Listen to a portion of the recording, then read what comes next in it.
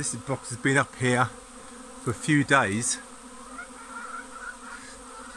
and this is all the bees coming in. You can see I've got bare arms. I'm really close to it. They're not at all bothered with me.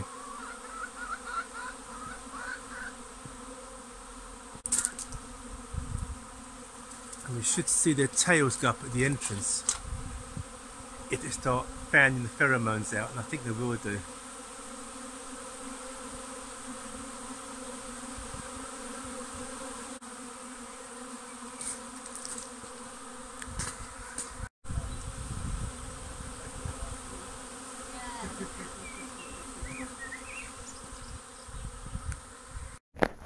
Anyway, this was a swarm that we got in the garden, and I'm going to splice it together in the same, so we cut them here separately, I suppose. This was it. I'm just going to get my smoker. I don't really want to, for this swarm, I don't really want to blow their minds. I just want to see what they're actually doing. And just the sheer size of it, you know, they're very calm. This might become my favourite hive, this one, you never know. We caught them last Thursday, and today's Tuesday, so things have changed a bit. The weather's definitely changed. But what I can see is, I just want to see just the size of it. I don't even want to know what she's doing, really. I'm assuming she's laying eggs, so I saw pollen going in. That's all I want to see. I just want to see 1, 2, 3, 4, 5, 6, 7, possibly 8.5 maybe frames of bees in one swarm, and I think that's big. Because when you buy them, you would normally buy them in well, half that size, about sort of 5 frames, 6 frames. So that was a big swarm. So I've got to put them back. I'm happy with that, and look, they're so calm. I might promote them to my favourite hive, that one.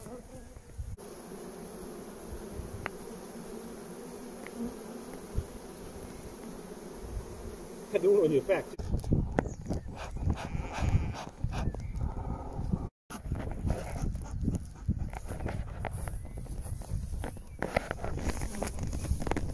You see all the pollen going in here. Just right down there.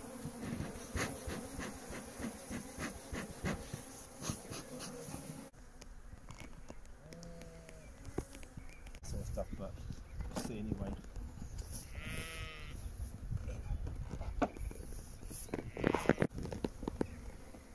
Because I haven't got this one.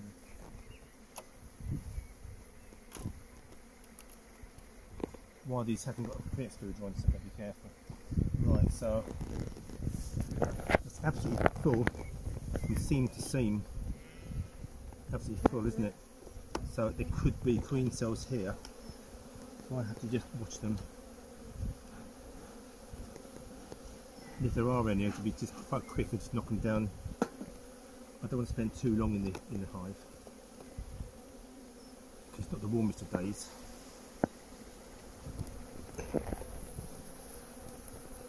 Right.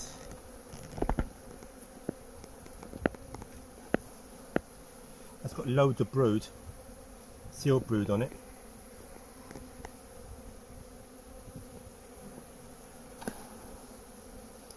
And I'm just looking for queen cells, that's all.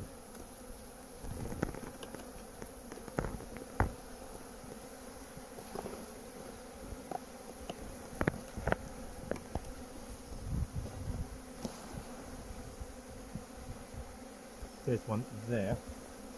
There's a queen cell there, and you can see that's quite full, that one.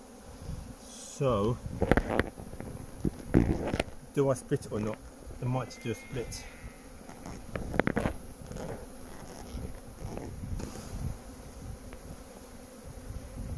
Got to see what the shape of the brood is.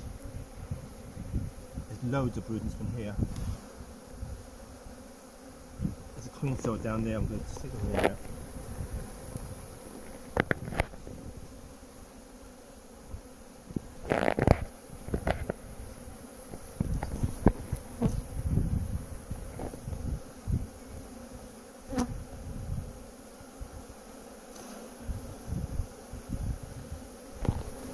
see. I'm not even going to check if they're full or not. I've kept that one over here. I might move that one there into another cell, into another box, and just raise it as a queen cell. There's one there as well, look.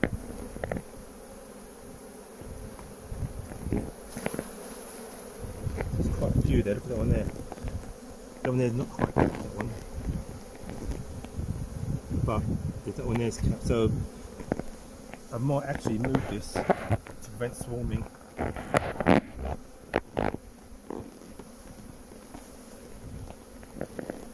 That's got loads of eggs in it as well. Loads of brood on there.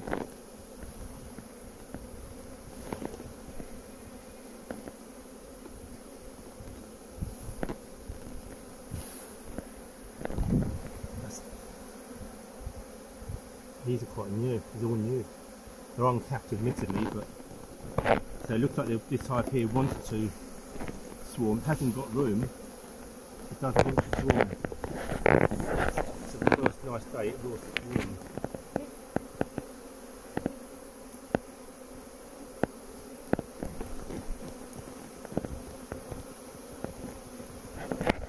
Have you seen around the entrance around here now, Dad? Yeah, I know, that's what happens, yeah, it's absolutely loaded.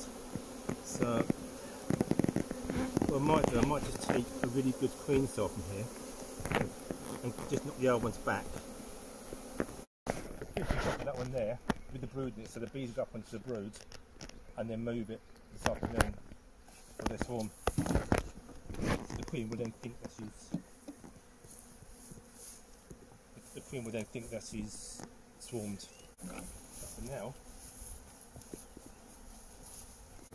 I'll try to get all the brood up top.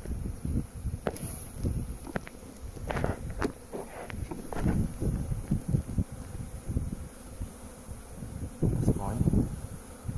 Okay.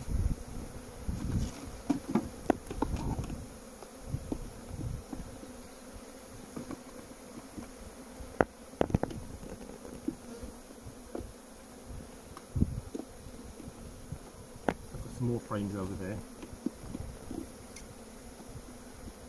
So I'm just going to get the frames from there.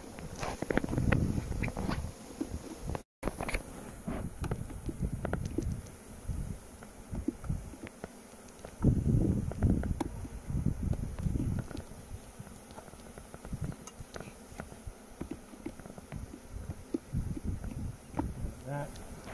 The bottom line is, if they have swarmed or they're going to swarm, it's kind of tough.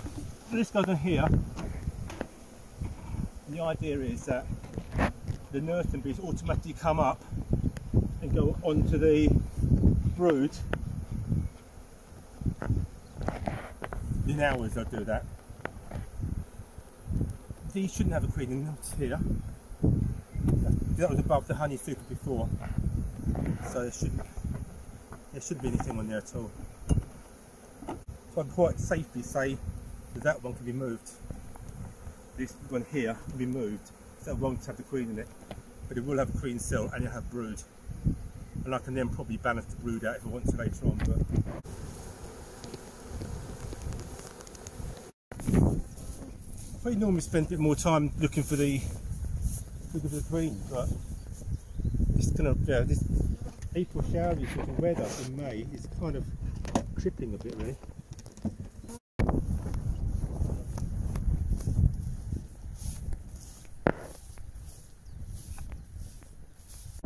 So they're in a top box now.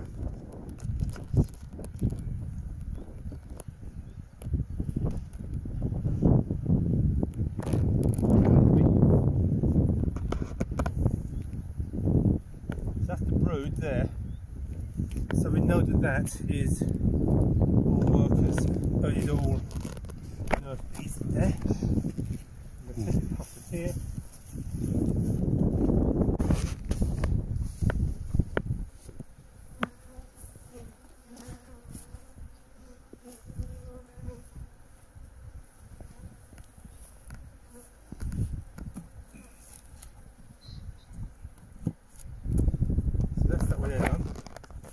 That has got that's the queen cell, but nothing else. Yeah, that the foraging bees should now come back to here, leaving just the nursing bees there, and the bees that I've got here. This is now greatly reduced, this one, but I might leave.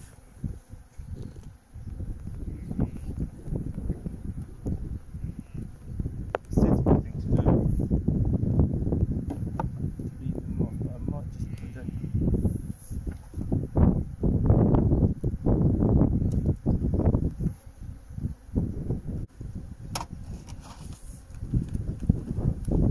Right, so that's it.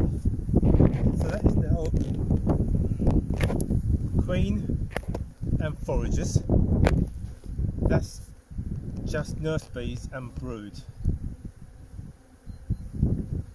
Yeah. I better check them in a couple of days' time. That's what we're doing. But I know there's no queen cells in here. All the brood's off. I know it's, yeah, okay, that's it really. But over time they'll be flying back to here